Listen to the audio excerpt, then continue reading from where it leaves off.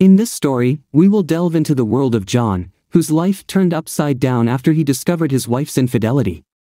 Following him through heartfelt reflections, struggles with betrayal, and the search for new meaning, we will see how each decision affects his future and the future of those he loved.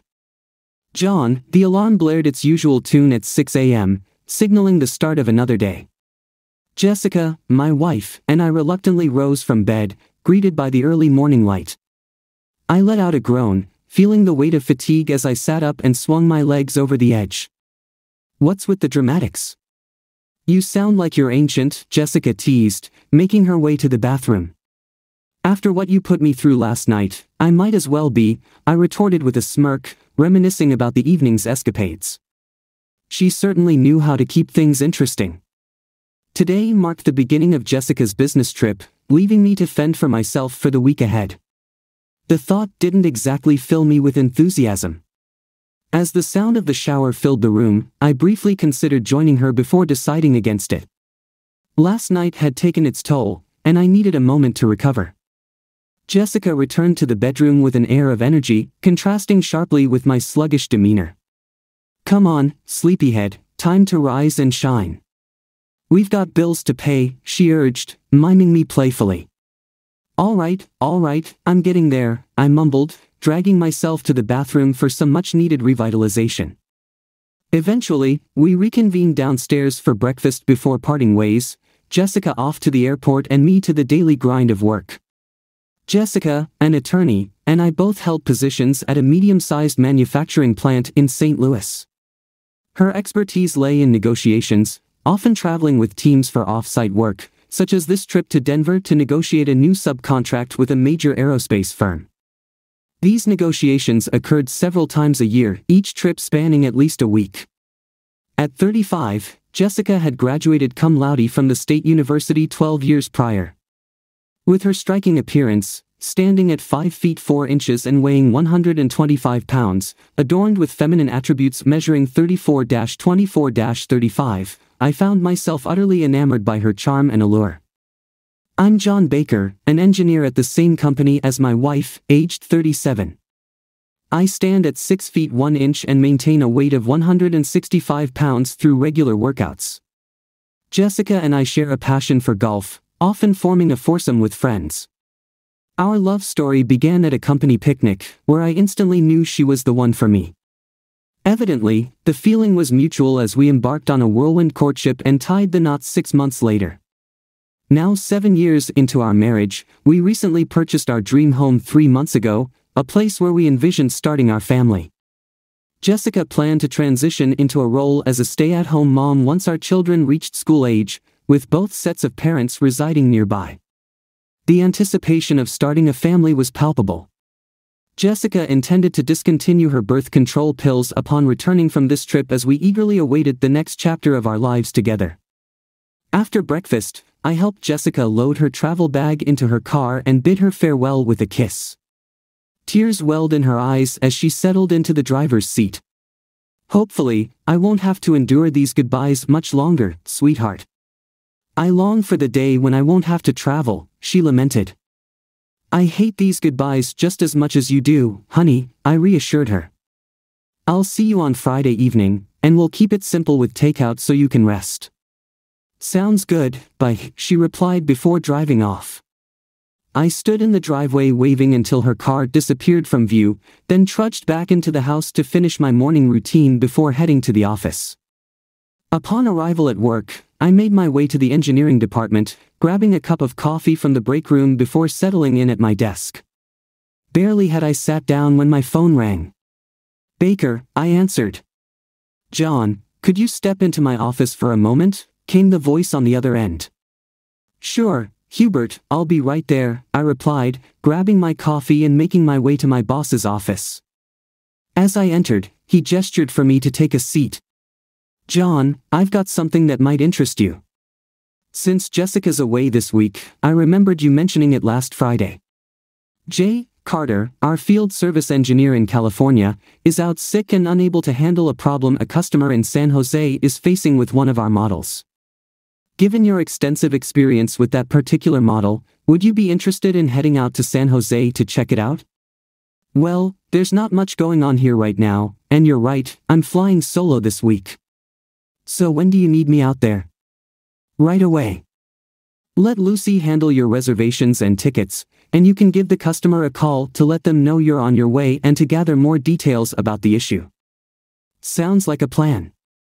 I'll get on it immediately, I replied, suddenly feeling a surge of enthusiasm. I'll head home, pack up, catch a flight out this afternoon, and be at the customer's location by tomorrow morning. Great, safe travels, Hubert replied, signaling the end of our conversation. I made a quick stop at Lucy's desk, briefing her on the flights and reservations I needed, before heading to my own desk to call the customer and clarify their issue. With that done, I eagerly left for home to pack. A grin crept across my face as I drove, a plan forming in my mind. If I wrap things up swiftly, I could surprise Jessica with a detour to Denver on my way back. The thought of spending a couple of unexpected days with her in Denver only fueled my excitement. At the airport while waiting for my flight, I tried calling Jessica's cell phone, but she didn't answer. I left her a voicemail informing her that I'd be staying with my folks for a couple of days and to reach me on my cell in the evenings. Everything proceeded smoothly. By Tuesday afternoon, I had resolved the customer's issue and had their equipment up and running satisfactorily. Afterward, I swiftly arranged a flight to Denver, scheduled to land at 9 p.m. Mountain Time. Checking out of my San Jose hotel, I made my way to San Francisco Airport where I enjoyed dinner before my flight. During dinner, Jessica called my cell, and we exchanged a brief conversation. She inquired about my folks, and I responded as though I were with them. Jessica mentioned that negotiations were progressing but expressed her fatigue, planning to spend a quiet evening in her hotel room. After exchanging expressions of love, we bid farewell. Boarding my flight after dinner, I arrived at Jessica's suite hotel around 9:45 p.m. After confirming my identity, the hotel staff provided me with a key card for her suite. Entering her room quietly, I noticed a lamp illuminated over the computer table with her laptop closed. However, Jessica was nowhere to be found. Perplexed, I sat down my suitcase and checked the bedroom and bathroom, both of which were empty. I shrugged off the initial confusion, assuming Jessica hadn't returned to her room yet. I debated whether to wait or to check the lounge for her whereabouts. However, my attention was drawn to the slightly ajar door of the adjoining room. Approaching cautiously, the door swung open silently. Peering into the living room of the adjacent suite, I found it empty. Intrigued, I stepped inside, only to be startled by a sudden groan emanating from the bedroom. My stomach churned, and a cold sweat broke out as I tiptoed toward the bedroom door. My breath caught in my throat as I beheld the scene before me. In the dimly lit room, there stood Jessica, completely nude, while an unidentified man lay on the bed, his face obscured from view. My initial instinct was to storm in and confront Jessica, to unleash my fury upon the man lying on the bed. Yet rationality prevailed over the surge of emotions, and I slowly retreated from the door, returning to Jessica's suite. Retrieving the digital camera I had brought along for capturing souvenirs, I recalibrated it for dim lighting and disabled the flash. With a composed demeanor, I approached the other bedroom door. Standing quietly, I discreetly captured several images of the scene unfolding on the bed, ensuring neither of them noticed my presence. Their obliviousness to their surroundings, consumed by their actions, allowed me to document the betrayal before me. Before departing Jessica's suite, I rifled through the open briefcase on the table and discovered a business card belonging to David Price, the chief negotiator for our company. I pocketed the card for future reference. Back in her suite, I connected my camera to her laptop using the camera/computer interface cable I always carried with our laptops, sharing the same photo program. Transferring a picture from my camera to hers was a straightforward task.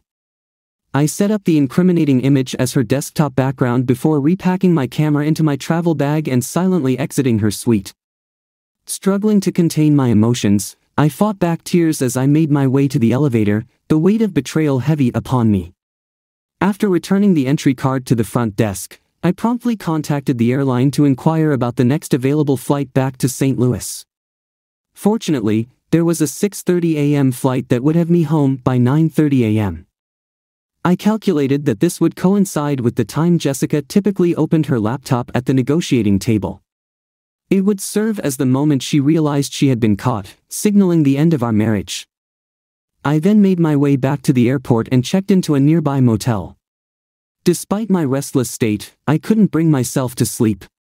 Instead, I replayed the distressing scene from Jessica's hotel room over and over in my mind, allowing myself to release my pent-up anguish through tears. By the time I left the motel at 5 a.m., I had cried myself empty, and my resolve was clear: to swiftly bring our marriage to an end upon my return to St. Louis. My phone began to ring as I got into my car. Glancing at the caller ID, I saw it was Jessica. Choosing to ignore the call, I turned off my phone and proceeded home. As I entered the house, the landline began to ring. A quick glance at the caller ID confirmed it was Jessica again. Opting to let it go to the answering machine, I listened silently as her tearful plea echoed through the room: "John, please call me right away. I need to talk to you, honey, it's important." Ignoring Jessica's tearful pleas, I headed upstairs to change my clothes before going out to rent a U-Haul. Returning home, I swiftly began packing, aiming to vacate the house by the time Jessica arrived around 4 p.m. Within a couple of hours, I managed to relocate all my personal belongings to a rental storage unit. Prior to packing, I scheduled an appointment with our lawyer for that afternoon to initiate divorce proceedings. After unloading my belongings at the storage unit, I proceeded to the lawyer's office and requested immediate action to commence the divorce process. Though tempted to cite adultery as grounds, I opted for irreconcilable differences, reserving the former in case of a contentious divorce. Additionally, I instructed the lawyer to update my will, naming my brother as the sole beneficiary. Stopping at the bank, I transferred half of our savings and checking balances to new accounts solely in my name. I then contacted Ed, my investment advisor, to execute similar actions on our joint investment accounts. With a heavy heart, I drove to my parents' house, suitcase in hand, and entered through the open door. Upon seeing me, my mother exclaimed in surprise, "John, where have you been? Jessica has been calling here several times looking for you. Did you tell her you were staying here?" Sitting down with my retired father, I explained the situation. They were shocked to hear about Jessica's infidelity and the impending end of our marriage. Seeking refuge, I asked if I could stay with them temporarily until I found a furnished apartment, to which they readily agreed. It seemed my estimation was quite accurate, as around 6 p.m., just as we were settling down for dinner, the doorbell chimed. My father rose to answer it, returning moments later with a visibly distressed Jessica trailing behind him. "John, why haven't you been answering my calls? I needed to talk to you." "You've moved all your belongings out of the house," she exclaimed, her voice trembling. "I would think the message I left you on your desktop would have provided all the information you needed," I replied calmly. "Oh God, I was so afraid it was you. Can we please go somewhere and talk, sweetheart?" Jessica pleaded. "Jessica, I'm no longer your sweetheart, and there's nothing left for us to discuss. I've already initiated divorce proceedings, and anything that needs to be communicated can be handled through our lawyers. What I witnessed in Denver has shattered any feelings I had for you, and I need you to leave so I can finish my dinner," I stated firmly. "Please, John, don't do this without talking to me," she implored desperately. "What could you possibly say to justify your infidelity? It certainly wasn't an act of violence like the one I witnessed and have evidence of," I retorted, my tone unwavering. "You better call your lover, David, and inform him that I'll be dealing with him tomorrow. Perhaps his wife will have a different perspective on the matter than I do." "Oh God, can't we talk, please, John?" Jessica pleaded, her voice trembling. "Please go, Jessica. My dinner is getting cold," I replied firmly. "But I'll offer you this. Why don't you take some time to write me a nice, long letter explaining how you rationalize breaking your wedding vows? I'm sure a lawyer as smart as you can articulate how it was all my fault and how you can still love and respect me very much." With a sob, Jessica turned away, but before she reached the door, she turned back to me. "Please, John, don't end our marriage without talking to me." "Goodbye, Jessica," I said, my tone resolute. After she left, still in tears, my parents remained seated, stunned by the exchange. "That was awfully harsh, John," my mother remarked. "Mom, do you want to see the pictures I have of her and her lover?" "That's what's harsh," I replied bluntly. "She completely disrespected me, and I can't live with that, nor can I ever trust her again." "I understand, son," my father finally spoke up. "Maybe if things calm down a little, you might see things differently." "I don't think so, Dad." "Let's talk about something else so I can finish my meal," I said, eager to change the subject. "Okay, son," my father agreed reluctantly. As I left home that Monday morning, a pang of sadness washed over me at the thought of leaving John behind. However, I couldn't help but feel excited about the prospect of starting a family together once I returned. We had waited patiently, ensuring that we were financially and professionally prepared to embark on this new chapter of our lives. Now, everything seemed to be falling into place. The journey to Denver passed without incident. I found myself seated beside David Price, our chief negotiator, with whom I shared a comfortable rapport. We briefly discussed the upcoming negotiations before delving into more personal topics, such as our families. David was aware of my plans to quit work upon becoming pregnant, and he expressed his sentiments about missing me once I took on the role of a full-time mother. At 48 and married for 2 decades with children in high school, David and I had formed a strong negotiating team long before my marriage. Our camaraderie was evident, and we were accustomed to each other's company. Meanwhile, the other 2 members of our team engaged in their own conversations behind us. Upon arrival at the hotel in Denver, David and I checked into our respective rooms, which were conveniently adjoining. This arrangement had initially been made to facilitate late-night meetings on negotiation strategies. However, about 10 years ago, our relationship took a different turn, and we convinced ourselves that engaging in intimacy was merely a means of relieving stress after a demanding day of negotiations. At the time, we rationalized that it wasn't considered cheating on his wife if it contributed to our professional success. Occasionally, we even joked about it. After John and I had been married for a couple of years, I began to feel uneasy about our intimate interactions with David, and we eventually stopped engaging in them. However, during a particularly stressful negotiation, David proposed reconsidering our arrangement to ease tension.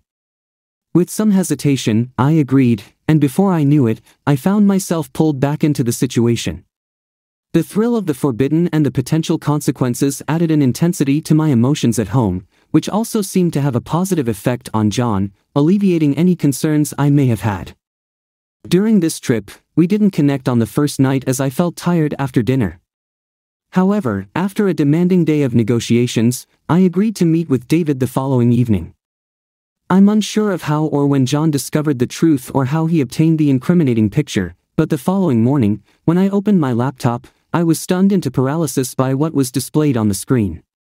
David, seated beside me, reacted swiftly, slamming the lid shut and requesting a brief recess from the negotiations. We retreated to the hallway where his anger was palpable. "What's that mess on your desktop?" he inquired. "I have no idea, David. It wasn't there the last time I used it," I replied, still taken aback. "Let me take a look," he said. I reopened the laptop, and we examined the image together. "Oh no, that's you," he exclaimed. "Me? How is that possible?" "I'm not sure, but it's definitely you, and that figure beneath you is probably me, although my face is invisible. Did you leave your laptop unattended at any point yesterday?" "No, it was with me during the trip and in my suite while I was visiting yours." "Could someone have accessed your room with a camera?" "I doubt it. The door was closed, and I assumed it was locked. You need to return to the hotel and check if anyone was given access to your room last night. I'll handle things here. Try to contact John and find out his whereabouts last night." "It couldn't have been him. I spoke with him at his parents' house last night." "Did you call him on his parents' phone?" "No, he requested that I call his cell phone." "Oh, that's concerning. He could have been anywhere. When you talk to him, call me on my cell if you discover anything. Do whatever you can to mitigate this situation. Take a cab back to the hotel, okay? Bye." I was drenched in sweat. If John was behind that picture on my laptop, it seemed like a clear message that our marriage was over. I needed to return to the hotel and gather more information. The receptionist hailed a cab for me, and within 15 minutes, I was back at the hotel. I headed straight to the front desk to inquire if anyone had accessed my suite. After checking the computer records, the clerk informed me that a Mr. John Baker had been issued a card at 9:45 the previous evening, which was returned half an hour later. It was then that the sinking realization hit me: my marriage was likely at its end. The man I cherished more than anything had vanished. But I resolved to fight to win him back. Ascending to my site, I immediately tried calling John on his cell and at his workplace. His cell was switched off, but I left an urgent voicemail stressing the importance of him contacting me as soon as possible. His secretary revealed that he was away on business in California and expected to return tomorrow. So he had gone to California, and perhaps stopped by on his way back to surprise me. It seemed we were both in for a surprise. Contacting his parents, they informed me they hadn't seen him for several days. I urged them to have him call me as soon as they reached him. Calling our home yielded no response, but I left a message there too, hoping he would get in touch soon. I sat alone in the suite, tears streaming down my face, without a way to reach him except by returning home. I grabbed the phone and hastily made reservations for the next flight to St. Louis. After packing my belongings, I dialed David's number on my cell and relayed the latest developments. There was a pause before he spoke. "Jessica, I fear we're both staring down the barrel of divorce or even worse." "What could that possibly be?" "Our company strictly prohibits relationships between employees at the managerial level. If this gets out, we could both be looking at termination. It wouldn't bode well for our careers." Oh my goodness, I should have realized. But losing John feels like the end of the world to me. Losing my family would be devastating too. But your priority now is to return to St. Louis and try to reason with John, see if you can salvage the situation. I've already booked a flight departing at noon. I should be back in St. Louis by 4:30. I need to find him and have a conversation. I'll keep you posted on how it unfolds. I'll have to remain here until the negotiations are concluded. I'll be eagerly awaiting your update. With our farewells exchanged, we hung up. Gathering my bag and laptop, I hastened down to the lobby, checked out, and utilized the hotel's limo service to reach the airport. Throughout the journey back to St. Louis, I prayed fervently, hoping to engage John in a conversation. I needed to clarify that it was just a physical encounter and held no emotional significance. I staked everything on the possibility that he could approach my infidelity rationally and accept it as nothing more than a meaningless act. Upon my return home, nothing seemed amiss initially. However, upon entering our bedroom, the absence of his clothes and personal belongings struck me. It was evident he knew and had left me. I had to locate him. After numerous unsuccessful phone calls, I resolved to visit his parents' house to ascertain his whereabouts or glean any insights they might have. Encountering him at his parents' place was gut-wrenching. His coldness and detachment were almost physically sickening. He delivered the news of his intention to file for divorce with a brutal lack of empathy, stating unequivocally that he had no interest in conversing with me, adamant that nothing I could say would alter his decision. His suggestion to write a lengthy letter detailing my perspective felt like a final twist of the knife. Before I excused myself and retreated to my car, where I succumbed to tears. The future we had envisioned together crumbled before my eyes. The family we had dreamed of building would never materialize. We would never share the joys of growing old together or revel in the delights of grandchildren. Amidst my personal despair, a selfish fear gnawed at me, the prospect that by the time I found another partner, I might be too old to conceive. Eventually, I mustered the strength to start the car and drive back to our now desolate home, engulfed by a profound sense of loss and uncertainty. John, after a fitful night filled with unsettling visions of Jessica and David intertwined, I rose early and made my way downstairs in my parents' home to brew some coffee. With a heavy heart, I retrieved my laptop and camera, determined to sift through the images stored in the camera. My mind fixated on the need to identify David in those pictures somehow. As I scrolled through the images, David's face remained frustratingly indistinct. However, my perseverance paid off when I noticed a detail on his right arm as it reached towards Jessica's chest. Zooming in, I discerned what I was searching for, a tattoo. Further enlargement revealed it to be a heart with the name Janet inscribed within it. Janet was David's wife. With this damning evidence in hand, I returned upstairs, showered, and prepared for work. When I descended again, my mother was already bustling about preparing breakfast. At work, I wasted no time. I burned a couple of CDs containing the incriminating photos and a blown-up image of David's tattoo. Additionally, I printed several sets and assembled them all into a folder. With resolve coursing through me, I strode to the Human Resources Department and requested to see the manager, Chad. We were acquainted, having crossed paths in our relatively small company and even shared a round of golf together.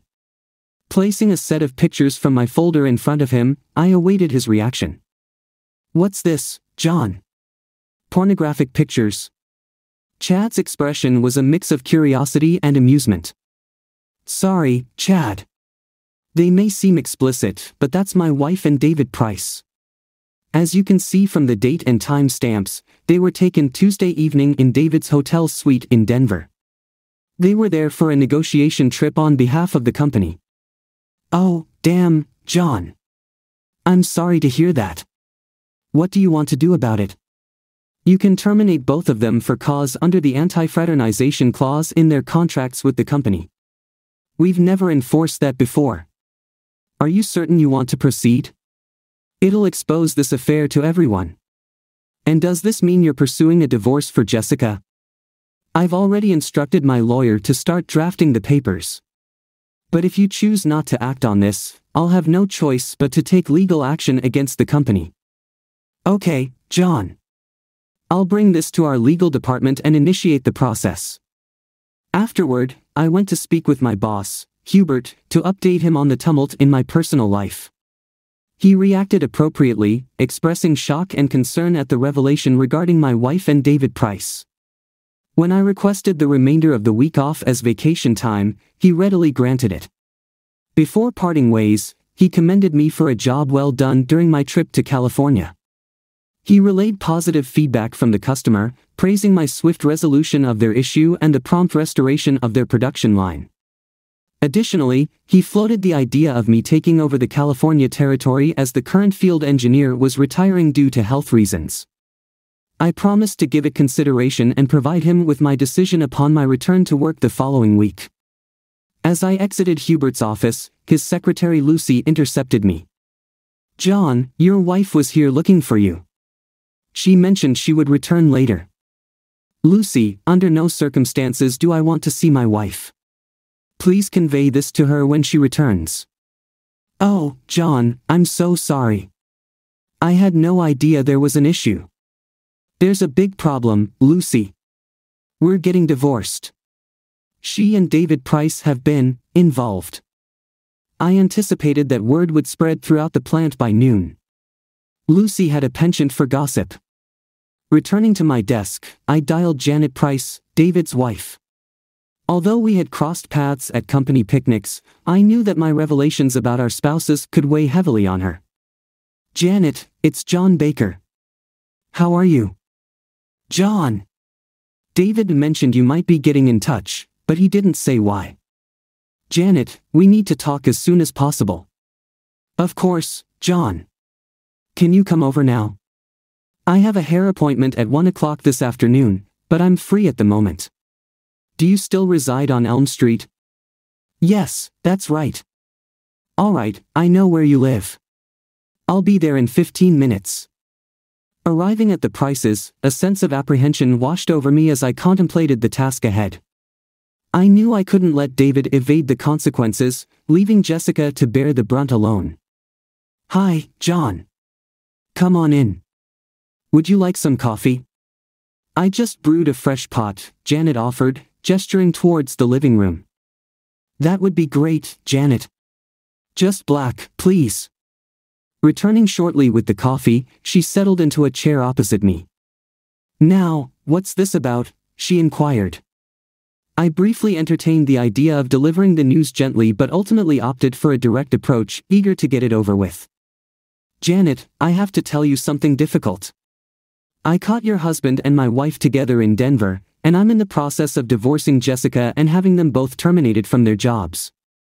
I hate to be the bearer of such news, but it's going to become public knowledge soon, and I wanted to prepare you. I have photographic evidence to support what I'm saying if you want to see. I observed her closely, trying to gauge her reaction, but was taken aback by her lack of visible emotion. John, I suppose I've had my suspicions about David's behavior during his business trips for some time now, although I always hoped they weren't true. David has always been a loving husband and father, and I didn't want to confront the possibility. But I realized that eventually something would come to light, exposing their affair. I suppose this is it. I'm truly sorry for what you're going through with your marriage, and from my own perspective, I'm sorry for the potential consequences for David. He's reaching an age where finding another job with comparable pay could prove challenging.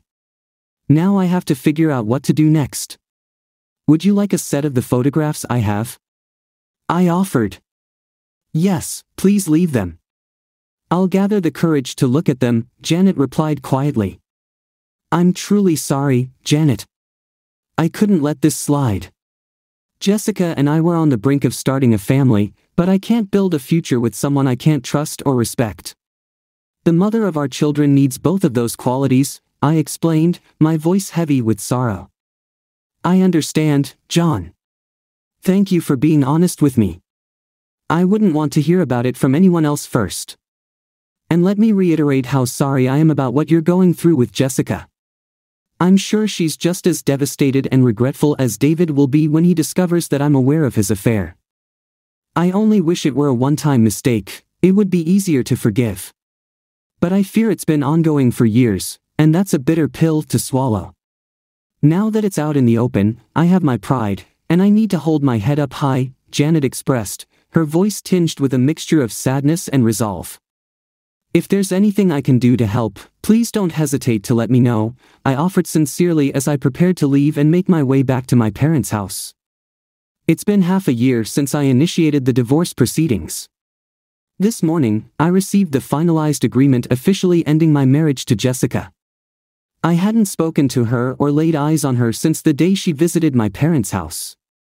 My lawyer handled everything in the settlement. I relinquished the heavily mortgaged house along with its financed furniture and furnishings to sever all ties with her. Additionally, I had my name removed from the mortgage, leaving her solely responsible for the payments. Without a steady income, she had no choice but to put the house up for sale, ultimately taking a significant financial hit in the process. Initially, she attempted to contest the divorce, but I issued an ultimatum: either sign the papers within 48 hours, or I would amend the grounds for divorce to adultery and release the incriminating pictures of her and David online. Under pressure, she acquiesced within the stipulated time frame, and that's why I'm a free man today. It seems she decided that she didn't want me badly enough after all. Although she lost her job as a consequence, Jessica, being a shrewd lawyer and negotiator, managed to secure a new position within a month. It may not offer the same salary or benefits as her previous role, but here she's managing to get by and has even started dating again. Best of luck to her new boyfriend, whoever he may be. I can't help but wonder if she's disclosed the details of our divorce and the reasons behind it to him. Perhaps I should enlighten him myself. Janet divorced David and left him financially drained. Despite being terminated from his job, he managed to find new employment. However, his current salary makes it challenging for him to meet his alimony and child support obligations. As for me, I've settled in Santa Maria, California, a serene coastal town halfway between the Bay Area and Los Angeles. I made the move about 4 months ago and now reside in an apartment complex filled with singles and young couples, many of whom are saving up for a homeownership payment. Housing prices in this area are steep, making entry into the market quite costly.